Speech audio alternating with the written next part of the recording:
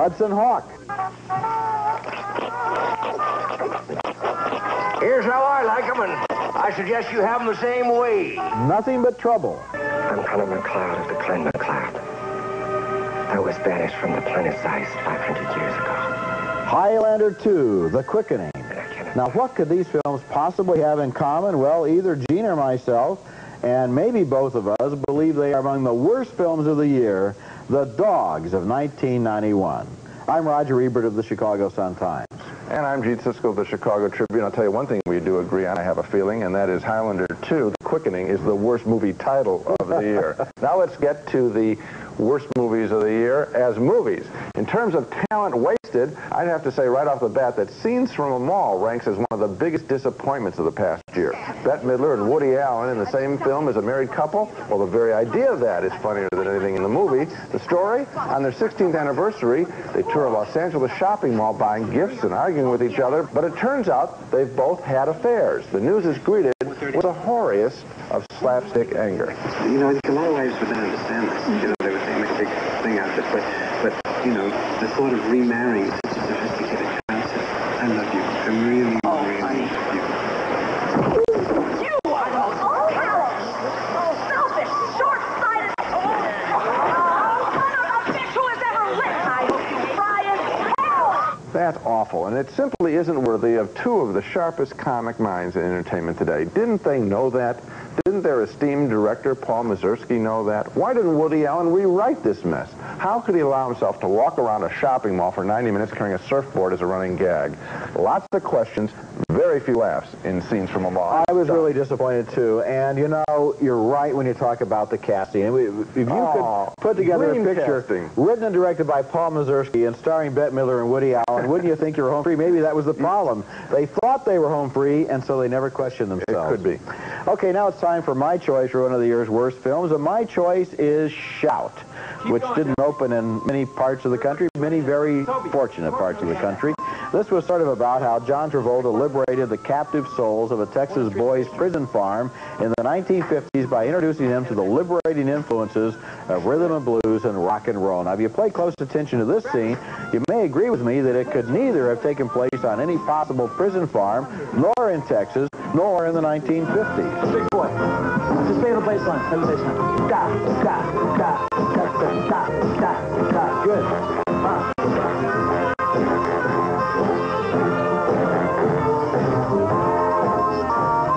When the boys sneak out of prison to become liberated with rock and roll and girls, the realism of the early scenes turns into the giddiness of a prison beach party movie.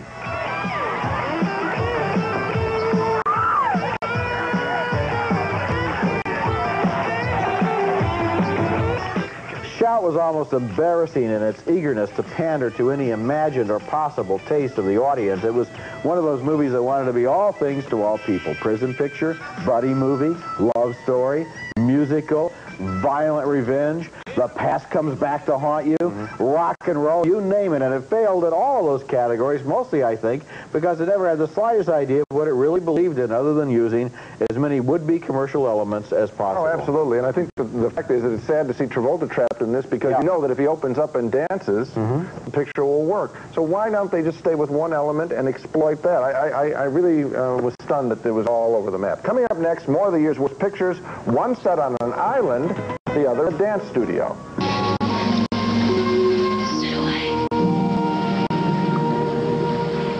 I want us to be husband and wife.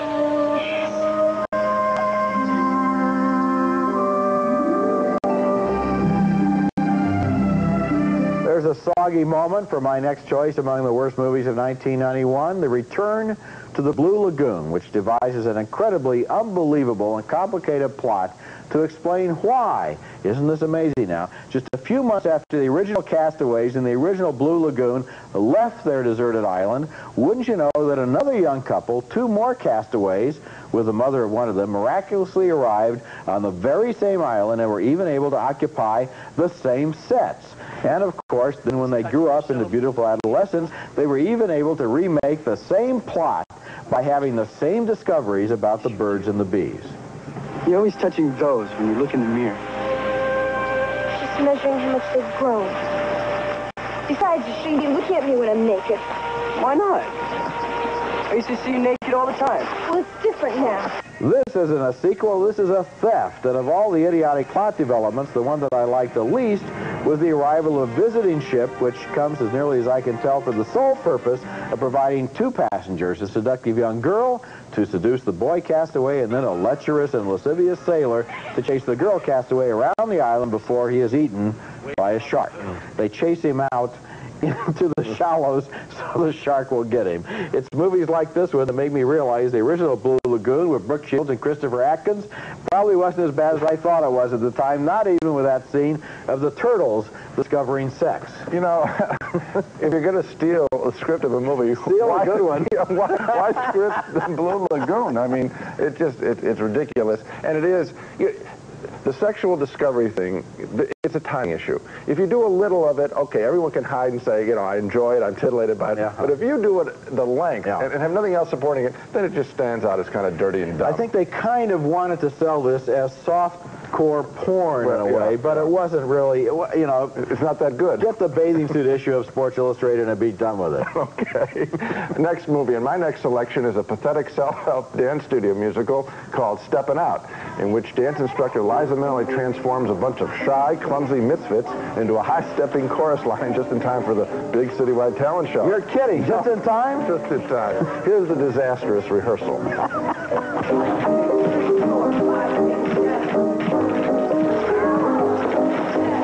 And here's some of the disastrous dialogue.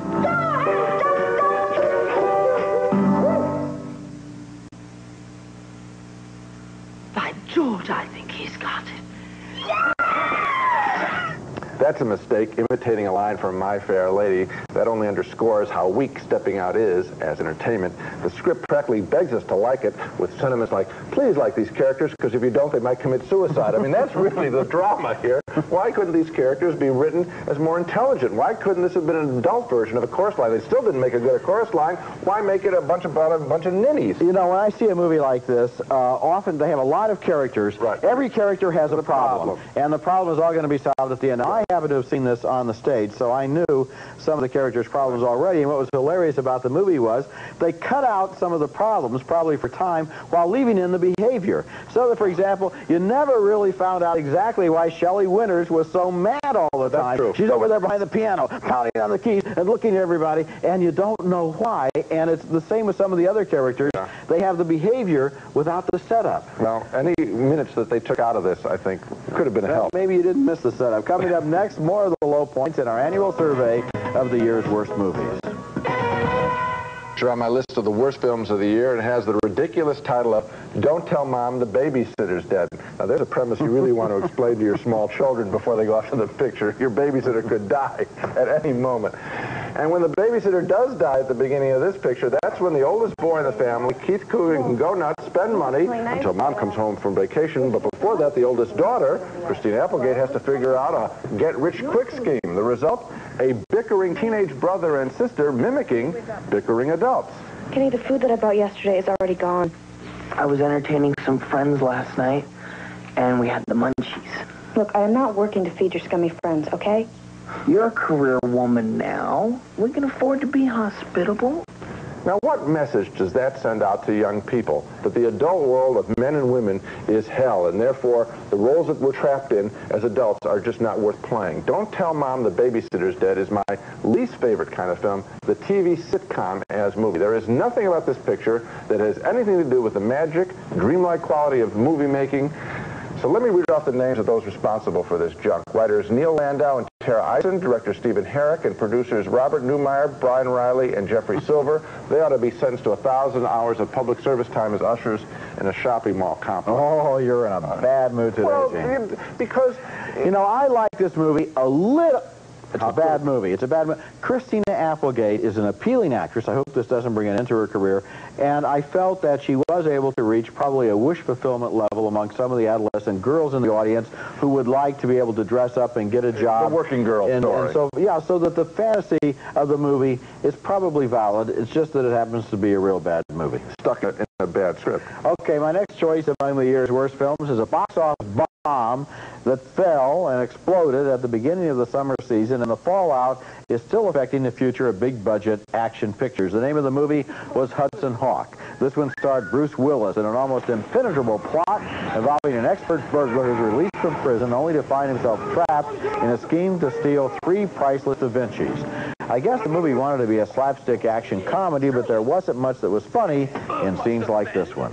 Woo! Things are really heating up at the Castle Vinci tonight. Oh, Mamma Mia Pizzeria. May I call you Minnie? You put your left foot in, you put your left foot out. You Come to think of it, there is a part of your body that you won't be needing for your next job. I always did want to sing like Frankie Valli.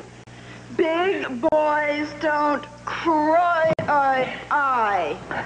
One thing I've learned about movie comedies over the years is that they're not debatable. Either you laugh or you don't. Now, I watched Hudson Hawk in stony silence, appalled by the way scene after scene fell flat. Maybe the same story could have been made into a funny film by another director able to find the punchlines of the gags and the scenes, because somewhere there seemed to be promising material that was constantly being just missed. They were just over a little bit, or just a second slow, or just a line shy, or they went on just a moment too long. So Hudson Hawk became a terrible case study of bad timing. Well, you know, I didn't jump on this picture as hard as some other people. I think there was a lot of jumping on it because of the budget, which is a separate problem, I think, from what's on the screen. Yeah. And what was on the screen, I admired the attempt. When they started out the picture with them singing a song while doing a robbery, I thought, gee, I like to see that. The problem then became that every scene was like that. There were no supporting characters. Yeah. When somebody came on, they took over center screen and did their shtick, did their thing. There was no structure. No, it was just all at the highest level of would-be entertainment, offbeat entertainment, and it all fell apart because there was no balance to the picture at all. Okay, coming up next, more of the dogs of 1991. You may kiss the bride. There'll be plenty of time for that on the honeymoon. You may kiss the bride. No, not in front of all these people, Your Honor. Now! That's my next choice among the year's worst films, a truly amazingly bad comedy with a prescient name, Nothing But Trouble. The movie was directed by Dan Aykroyd, and he starred in it along with Chevy Chase and Demi Moore in the story of some yuppie New Yorkers who get hauled into a backwoods speed trap. The occupants of the bizarre small town look like a three-way cross between the killers in Texas Chainsaw Massacre, the creatures in Beetlejuice, and the regulars on Hee-Haw. How do you like your dog, folks?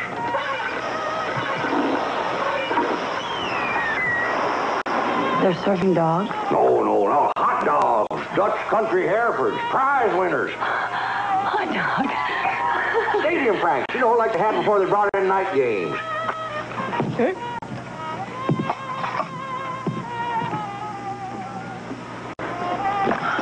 And somewhere under all that latex is allegedly Dan Aykroyd. Nothing But Trouble is an example of a movie that's all but buried beneath makeup, special effects, and set decoration. The humor has to carry around such a heavy baggage of production values, so-called values, that it never gets off the ground. And besides, what's funny anyway about the grotesque creatures in this film? Yeah, I didn't think that any of the stuff was funny at all. I was stunned by this picture. The original title was Valkenvania, and I think that they were trying to do a Beetlejuice or some kind of otherworldly thing. But the comedy seemed to be so contemporary, would-be bad Saturday Night Live material that would be rejected on that show, tossed in with these special effects, and it just fell flat. I mean, I don't know if I think what happened is somebody made a draft at the beginning, and then it got eaten away, and safety material was thrown in so that the weirdness that might have been Valkenvania completely lost. The world in this movie, the visual world, is so aggressively ugly. Yes, it is ugly. That if it isn't a funny movie, which it isn't, then you're looking at the screen and you're just repelled by the images that you're being subjected to. Okay, next film, and my next choice is Dice Rules, but maybe not for the reason you suspect. Sure, Andrew Dice Clay is a Neanderthal woman-hater, and his concert material is both ugly and unfunny, at least to me, but Dice Rules turns out to be more than just a concert movie. It also contains a pseudo-documentary autobiography before the concert begins, in which Clay shows us the kind of nerd he was before he got his anti-female religion. Is it raining?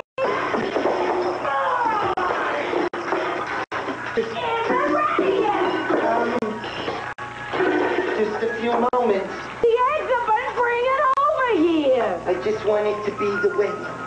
like it. See, what's really offensive, it's one thing if his concert stuff fails, because that he can do. Now he's playing in the movie world, our world, and he's going to make some funny movie scenes. He can't do it. So it's kind of pathetic.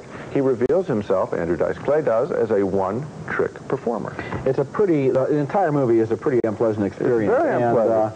And once again, it's not funny because, oddly enough, I think our taste is probably bad enough that if it were funny, we would laugh at it, yes, even though we would feel ashamed of ourselves afterwards. it. But here, we were ready to laugh and nothing to laugh at. Coming up next, in case you think you've already seen them, you haven't. These will be Worse than Dice Rules. But I think I have one. My choice of the very worst film of 1991 is, according to me, Drop Dead Fred. Sort of a pseudo-psychological bad Beetlejuice imitation. They really wanted to imitate that picture this year. The Fred character being, the Drop Dead Fred character, that is, being the imaginary childhood pal of a put-upon young woman played by Phoebe Cates, whose mother is overbearing and whose husband cheats on her. Eventually, she goes to a shrink to talk about her pestering childhood friend. Get ready for one of the most obnoxious characters in movie history, as Fred is joined by some of his colleagues in crime. The whole gang's here! Let's have a stick! Come here!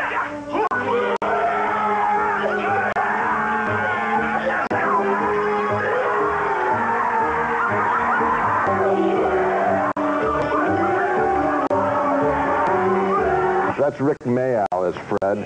He's a British actor on an MTV show. That's another reason not to watch MTV. Supposedly, he's her excuse to act out her anger. He can do the things that she'd like to do. But in the movie, he's just annoying to us because he's as real as anything in the movie. Too real. I had to sit through 98 minutes of his screaming act. 98 minutes stolen from my life. And it really, I thought it was real aggravating. You know, when Drop Dead Fred opened, I was on vacation. I was out of the country. And when I came back, you had already seen it, and I asked you if I should see it, and you said it would be on your list of the worst movies of the year, although I didn't realize it was going to rank so high as #1, but I'm glad I didn't see it now that I see how high it was on your list. Consider it my holiday gift. Thank you very much. I have a feeling I truly appreciate that. And now my choice for the single worst film of 1991, which Gene has already said has the worst title of the year, Highlander 2, The Quickening. Now, this was the sequel to the original Highlander. Not such a bad title. A cult film in some circles, but you'd have to be more than a cultist. You'd have to be a zombie to enjoy Part 2, The Quickening. The movie takes place at a time in the future when the Earth's ozone layer has been depleted and the planet huddles under some kind of protective shield that's administered by an evil international cartel. The film stars Sean Connery and Christopher Lambert as two immortals from the planet Zeist who find themselves in the middle of this situation. But if you can summon it all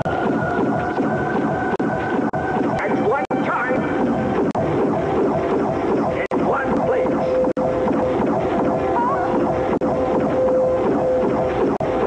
you can accomplish something glorious.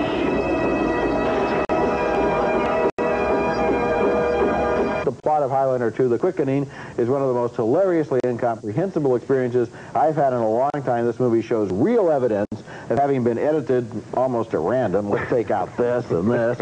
And the science in the movie is just as crazy. I think in a way what got me, though, was the interlocking of all of these plots.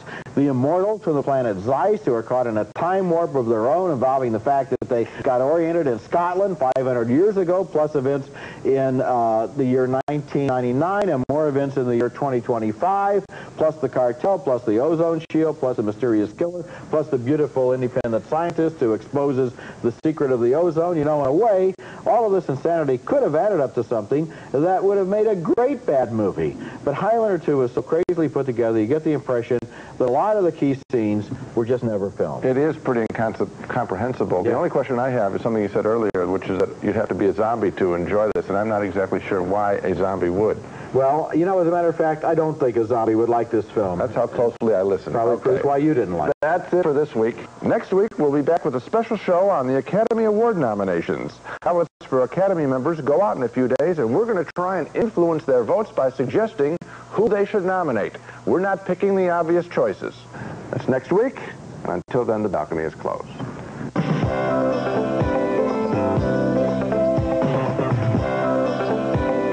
Kraft Touch of Butter Spread. It's made with rich, creamy butter. So when Kraft Touch of Butter says buttery taste, believe it. A touch of real butter makes a real difference.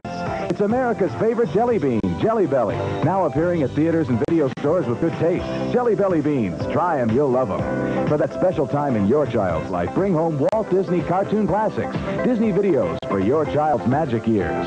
Rice-A-Roni. Any day of the week, the flavor can't be beat. Rice-A-Roni, the San Francisco treat.